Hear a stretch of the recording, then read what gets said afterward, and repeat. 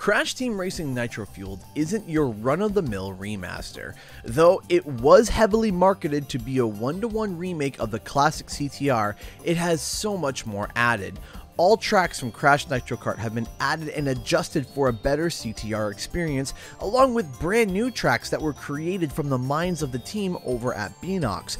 Characters as well from the entire Crash and even Spyro universes that haven't seen the light of day in decades have also made their debuts on the track. Even characters that never even existed before. One of the new features that each of these characters has is a slew of new skins for you to select from. And it just so happens that some of them are references to deep Crash lore or even pop culture. In today's video, we're going to be looking at all the references that each skin has. Let's talk about it. Whoa!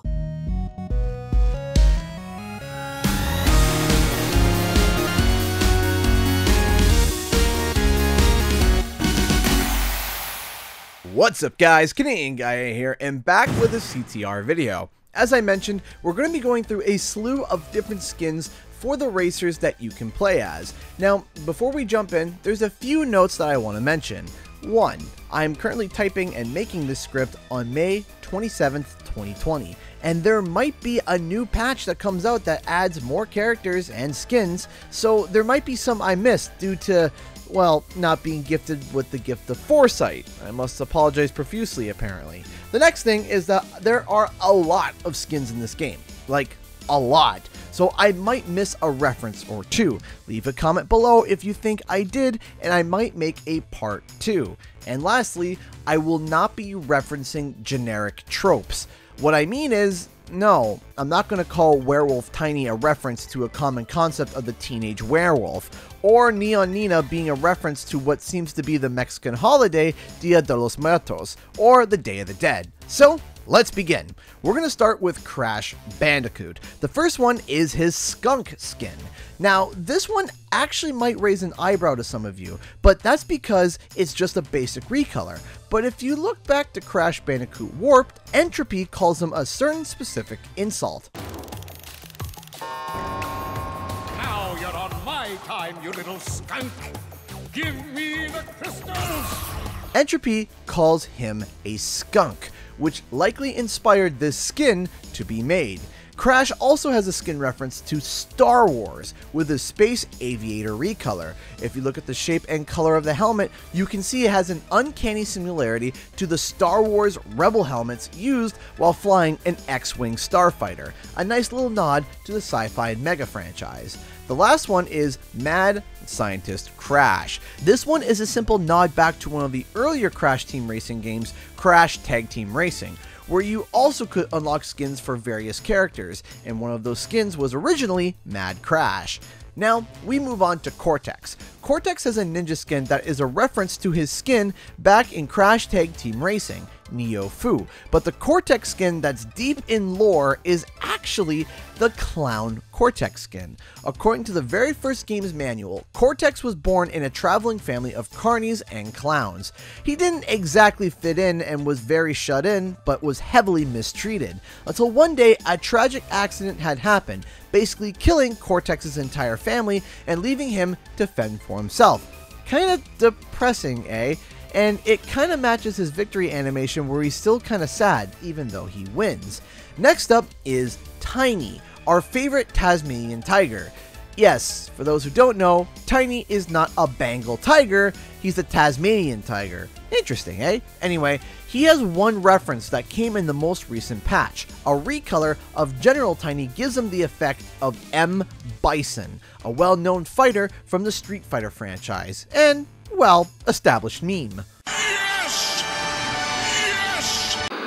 Coco is next on the list with 4 different references. The first one is quite obvious, with Alice Coco being a direct reference to Alice in Wonderland, and if that apparently doesn't convince you, just look at the victory animation. It's literally from a scene from Alice in Wonderland. Come on. She also has a skin called Princess Coco, which once again is a skin from Crash Tag Team Racing.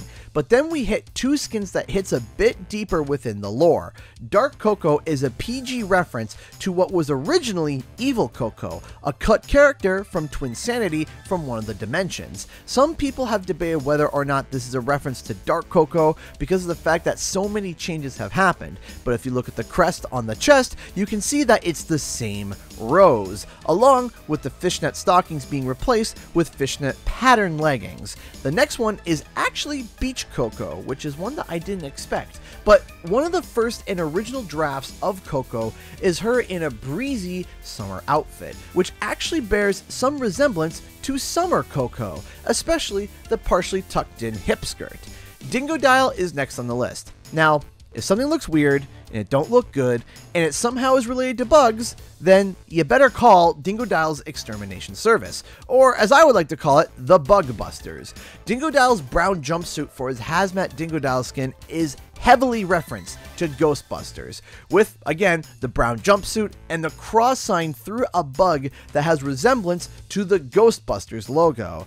And, I mean, Dingodile doesn't have a proton pack, but a flamethrower is close enough. Polar actually has two references. The first one is Caring Fisherman Polar, which is a direct reference to Polar being, well, I suppose a Care Bear, a popular kids TV show from the 90s, and Polar had received a Viking skin during the Spyro Grand Prix. Now, this one requires some context because it's actually a bit deep in Spyro knowledge, as the balloonists that transferred you from world to world were originally going to be Vikings and used boats instead of hot air balloons. There is a few images floating around the internet showing them off, but it's not commonly known, so this is actually a really subtle reference. Purah has one reference, Lion Purah. While the concept of the skin is actually fairly simple, the victory animation seems to be a reference to The Lion King, during the famous transition of age scene from Hakuna Matata as Simba, Timon, and Pumbaa walk across the log. I would show the animation, but Disney would probably slit my throat if I tried, so if you're interested, just go look up Hakuna Matata. Penta Penguin has one skin reference to the penguins that litter the overworld in Crash Tag Team Racing, who were all dressed in ninja outfits. Penta Penguin sports one as well that's a bit more fleshed out, but the concept is still there. Pinstripe got a recolor that gives away its reference in its name, Negative Pinstripe. If you ever played Insomniac's Spider-Man, then you would know that the main baddie was Mr. Negative, someone whose suit and even skin color goes the style of a photo negative that you would use in a dark room for photo development. An interesting and intriguing reference for the crime boss and bodyguard. Oxide has probably one of the most obvious references in the entire game, donning the look of a band member from Kiss. The boots, face paint, and among other things kinda gives that obvious fact away, but nonetheless it is a major pop culture reference. Nash, Pasadena, and Von Clutch all have references to the world-famous daredevil Evel Knievel, with the white outfit and the miscellaneous stars and stripes, a matching theme for the Neon Circus Grand Prix for its time. Geary actually now has a fantastic legendary skin that comes from an interesting place. This skin specifically for Geary was actually at one point Beanox's mascot, and if you have played some of Beanox's older games, then you would have seen the mascot at the beginning of their games causing shenanigans and destruction. The character was also created by none other than Thomas Wilson, one of the directors of CTR, who has made his appearance multiple times on this specific channel in interviews. Baby Crash has a very subtle reference from the Crash of the Titans and Mind Over Mutant games with his Monster PJ Crash skin. His little onesie that he wears is actually Ratsicle, a giant mutant bipedal rat that can freeze things at its will. A nice subtle nod to Crash's past during the Titans era. Nasty Nork has quite an interesting reference with Magma Nasty Nork. If you are a World of Warcraft fan, then you might have recognized that his skin is a reference to the elemental Fire Lord from the depths of Black Rock, and within the Molten Core Ragnaros, an infamous final boss and one of the very first raids that people would likely ever do. Now, I have 3 honorable mentions that are currently set as a maybe reference, as in I'm not 100% sure if these are references or not, but Polar has a skin that seems to resemble Captain Price from the Call of Duty franchise, relating to the hat and military gear. Pinstripe has a skin that could be a reference to Crocodile Dundee, and Koala Kong seems to have some sort of a StarCraft Marine skin with the Space Marine outfit. That's all for references for skins. Did I miss any? Let me know in the comment section below, and if more skins and content pops up in the future, I'll be sure to cover it in a part 2.